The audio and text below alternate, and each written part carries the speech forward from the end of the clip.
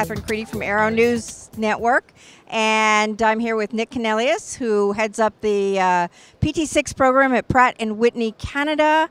We're here talking about the general aviation applications.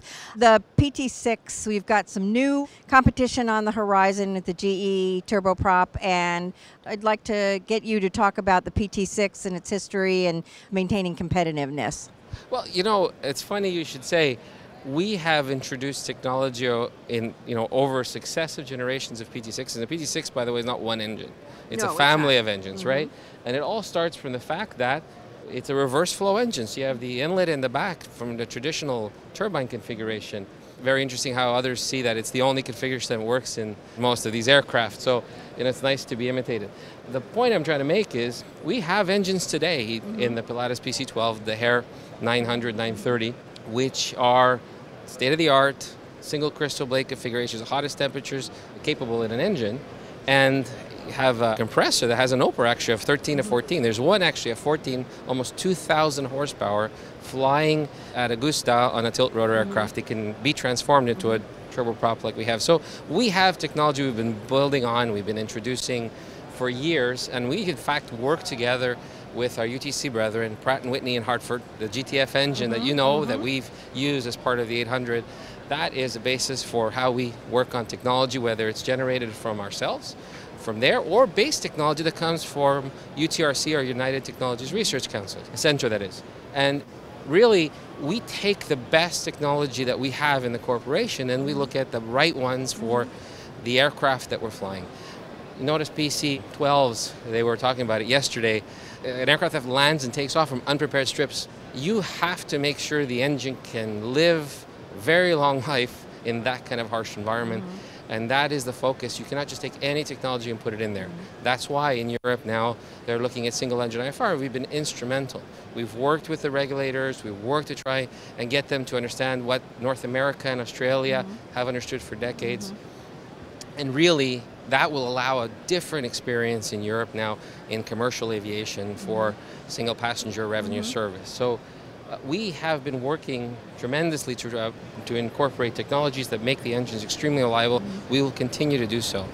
I've mentioned before, we have electronic controls. We have an experience in the electronic controls across the company, and we're going to come out with something that will really change how you operate and maintain a turboprop engine. We've also, as I said, have a 2,000 horsepower engine already. We're going to look at what other technologies we can incorporate to make that even better for our future customers. Can't tell you about the details now, but the PT-6 has always had injection of technology, regular intervals in conjunction with our aircraft OEMs, and that's critical so they can work in harmony. You don't want to be out of sync, you don't want to put the wrong technology in, and of course that always is something that we marry with the right service. We have a network that's the best, I would say, in the industry in terms of support. And we're looking at service strategy as well now that would really change the game. We've announced here the ESP, especially for you, PT-6 program. So that gives customers an experience that many have not had. Some of them have not tried the ESP program, and it's an opportunity for them to see what kind of support we can actually give under the umbrella of our program.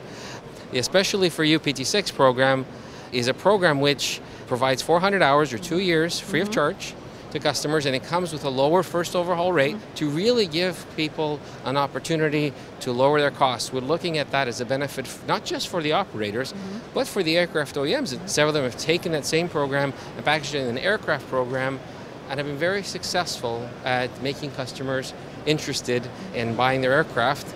We know it's a tough market, so we're doing everything we can to give them tools to be able to entice people to buy during this very challenging market. And we know operators feel the pinch, so we're looking at what we can do to help them along. Well, thank you, Nick. I really appreciate your time at the NBAA 2016.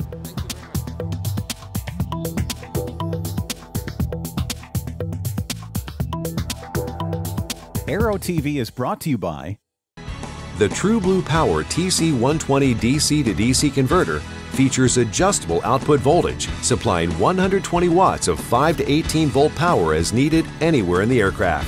A direct replacement for American converters, the TSO certified TC120 is lighter and smaller than competing units and can be conveniently mounted in the floor or cabin wall.